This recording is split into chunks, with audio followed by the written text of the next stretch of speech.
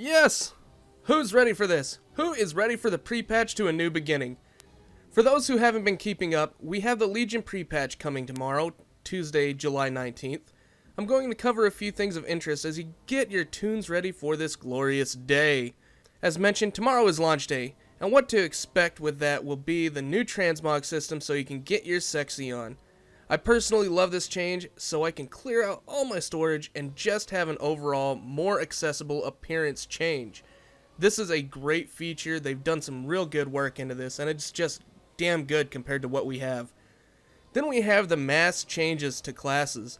Almost every class has had a revamp, making this a very controversial expansion. Most appear to enjoy what they see and take it for what it is as an ever-evolving game, while others are super pissed. The change is good, and for the most part, every spec feels really damn good in their own retrospect.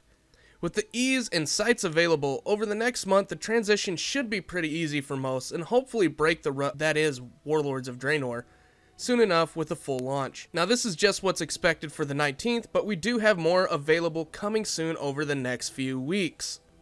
The Burning Legion invasion is well on its way shortly after the main pre-patch.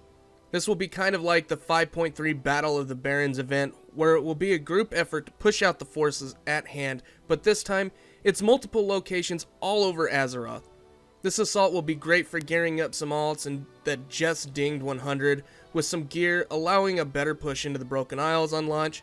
Overall, it's a decent event, not the greatest, but decent to get some world content and a few achievements in. Then we have the Demon Hunter Early Access. It will be coming soon also and should be available no later than August 17th for those that have pre-purchased the Legion Beta.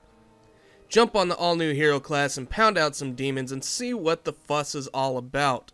The downside is that the Demon Hunters really don't start getting a good feel to them till about level 106 due to talents, meaning you will have to wait till after launch to really push the core of this new class.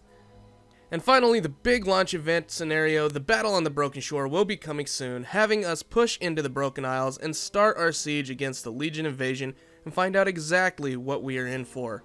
All this will be available to all currently active World of Warcraft players except for the Demon Hunter Early Access, which is limited to those who have pre-ordered. With the Legion pre-patch coming, there are a ton of new little features being added in also. New animations, a new easy-to-see UI bar under the character, and one I really want to talk about is the silence penalty.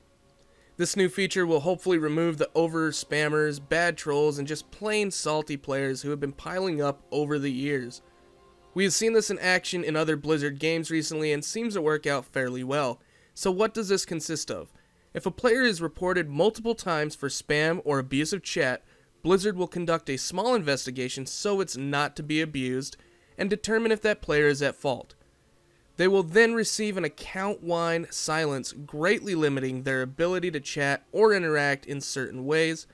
First strike will be 24 hours and every strike after will double from its previous penalty, 24, 48, so on and so forth, 96, you get the picture.